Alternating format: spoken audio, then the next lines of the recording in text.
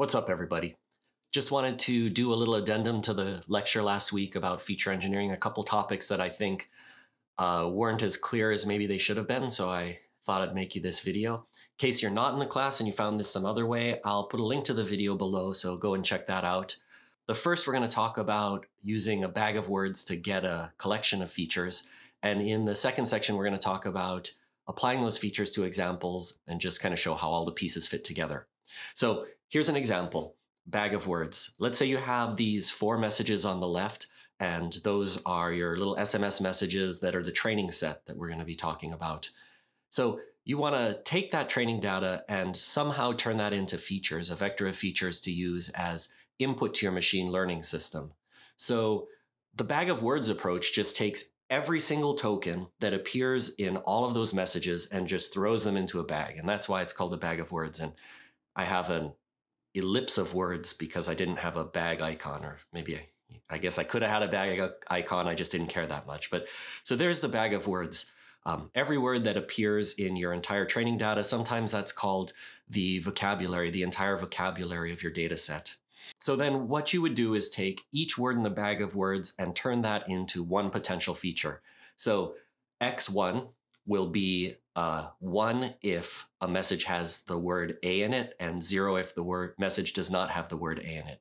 X2 will be a 1 if the message has the word word in it, and a 0 if the word does not have the word, or the message does not have the word in it. You can see that these different instances of word kind of collapse down into a single feature. So even though there might be multiple copies of a word in the training data, you end up with a single feature in the feature vector that you end up with.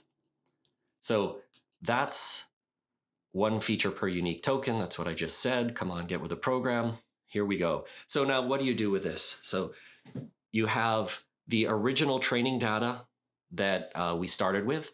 You have the features that we selected using the bag of word technique, and then we want to produce the training vector. And as I said, you just fill in the ones and zeros. So each message has a 1 for each word that it has.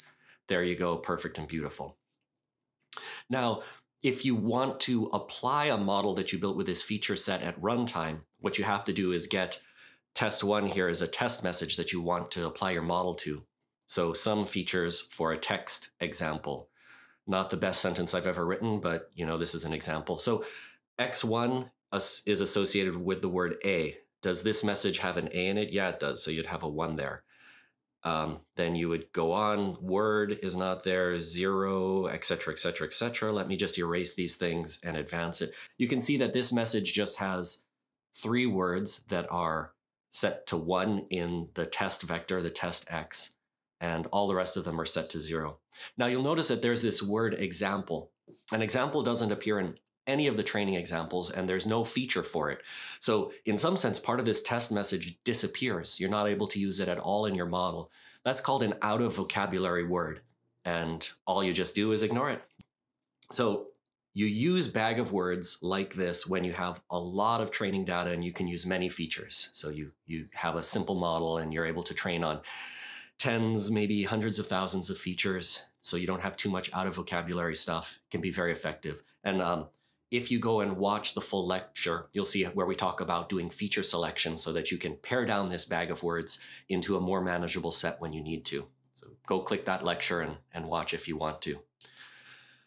Now I'm going to give a really simple example of a pattern of doing this in practice. So you have the training context, which in the previous slide was the messages, the training time messages, and you have the labels on your training data.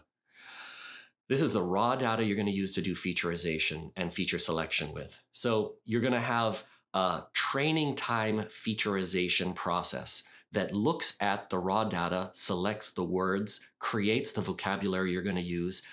Maybe you use the training Y along with something like mutual information to figure out which words, which parts of the vocabulary have the most information about the concept that you're trying to model. And what this outputs is this thing I'm calling featureized data. And now the featureized data is everything you need to turn a new message into a feature vector using whatever process that you use to featureize your training data.